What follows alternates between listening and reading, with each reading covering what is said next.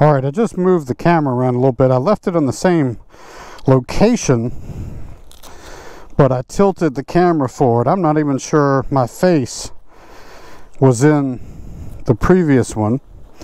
With this old camera, it's only got a preview on the back, and of course I'm pointing it at myself. And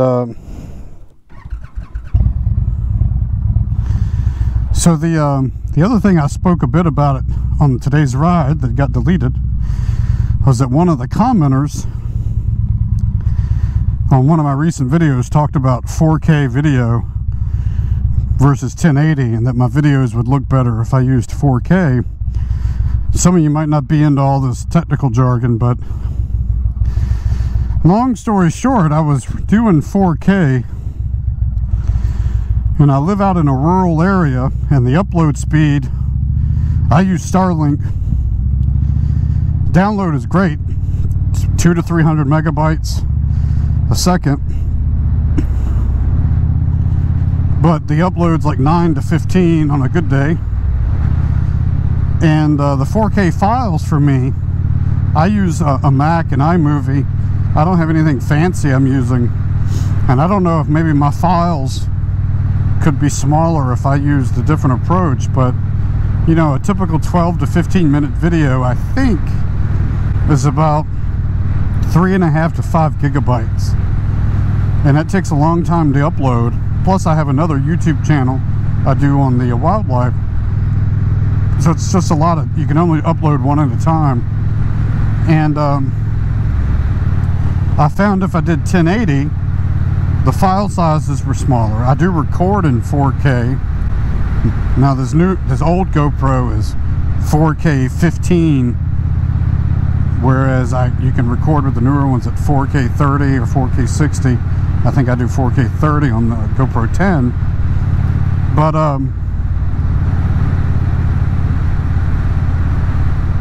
when you upload to YouTube, YouTube further compresses your files with a different codec, a different sort of conversion. And again, I know a lot of you probably aren't interested in all this stuff, but the commenter's point was my videos weren't looking too good, and they were very pixelated. And when I look at them, which I'm usually doing on my TV monitor in my office, which is, I think it's 4K, it looks okay. I didn't see quite the pixelation, but I know somebody on Facebook one time told me that my video was pixelated for him, which of course I don't want that. And you know, I don't know if you guys are seeing the same thing. When I compared myself on my end, the 4K versus 1080, the main difference I saw was definitely the detail in the trees is a little more blocky, but not pixelated. And the road itself looked a little less clear. But I thought for my content it wasn't that important. It was mainly just talking. But I don't want you guys to see crappy footage. So I'm just kind of curious what you're seeing on your end. I don't think I can do a side-by-side, like here's a 4K and here's a 1080, because when I render the final file, it's not going to make sense when you're converting two different types in the same clip. iMovie's got some weird things about the first clip has to be 4K if you're going to render it in 4K, or some other rule. So people come up with dummy files to put in there. I know some of this I'm probably wording it wrong, and the purist will get upset with me, but basically I'm hitting the highlights enough to get the point across.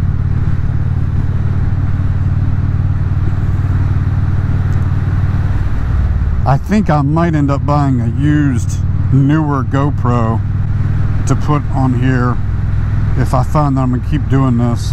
I usually buy new equipment, but for this I might just buy a Hero 10 or 11, or maybe take the 10 on my chin and I'll buy a new one for my helmet. And again, I'll see how this footage looks and whether I even use it. I'm not sure my face was showing up in round one that I just did coming down this road the other way. And also, I'm not sure how bouncy this one's going to look, because it doesn't have stabilization and a lot of the features that are now available in the newer cameras.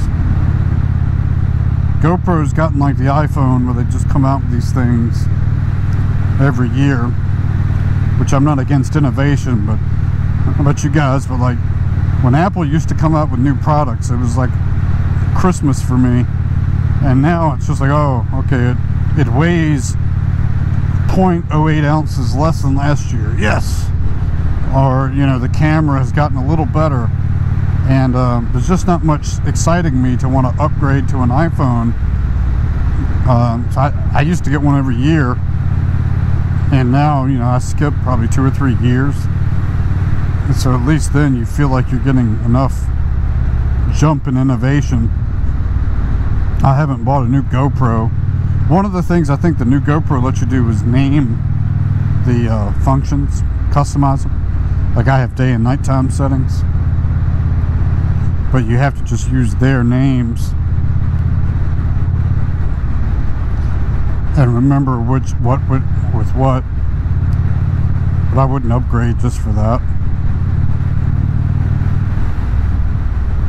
But upgrading this Hero 4 makes a lot of sense if I'm going to put it on this motorcycle, probably, especially for the preview and the stabilization. That's a very odd place to pass right there.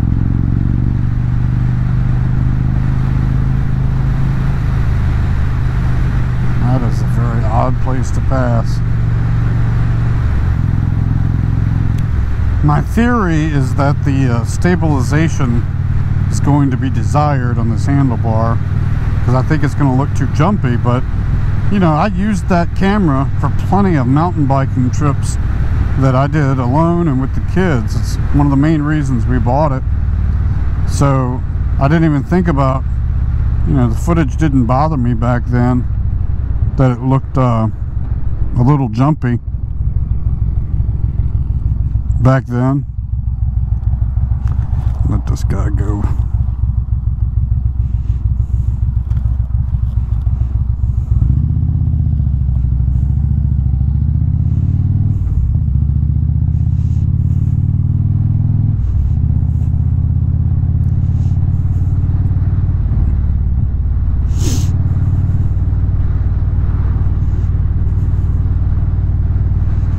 You know, so maybe on the motorcycle, though, it's more vibration than on my mountain bike. But, you know, I was on dirt trails with that mountain bike hitting bumps and jumps.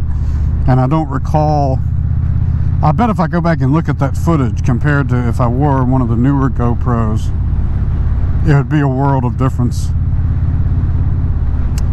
But I'm also not sure it's that important, but we'll see. Oh, I meant to pull out my phone to see if I could preview what the camera is seeing, and I've gotten a little rusty on that old camera about, I think the way you turn on Bluetooth and connect to it is a little different than the newer ones. Another thing I had tried to touch on in this other video today was one of the commenters asked me if I would be making a video about installing the wind deflectors on this bike, and I hadn't really thought about it. I responded to them that I could certainly do that. It's supposed to be a very simple job, but I have a way of taking a simple job and making it difficult. And I was reading some forums where a guy did the same project with the same brand, and he over-tightened the bolt, and of course it snapped, and that makes a minor project become a major annoyance. And that's the sort of stuff I've done. And now I traded emails with the owner. I think it's JES Customs is the company. And he confirmed for me that, as he described it, easy peasy. It's the 4 bolts where the windshield goes in. And that should be easy. And one guy online on my forums told me the same thing. So I might record that. See how it turns out. It's probably going to be a week or 2 before they get here. I've also ordered a Freedom Shield, and they're saying a 2-week backlog. So I think you get the most bang for the buck using the wind deflectors with a windshield. I think in about 3 or 4 different videos I have asked a question, and for whatever reason I was never able to share the video, and I don't think I've ever published it, which was for you guys who wear Bacalavas, do you wear them all year long? I've noticed I get some sunburn on my cheeks, and I'm a little worried about skin cancer, given I'm fair-skinned and had a couple of bad sunburns. Or do you just wear them in the cold months? I'm wearing one now, but I have it off my cheek. So I'm debating whether to move the camera again.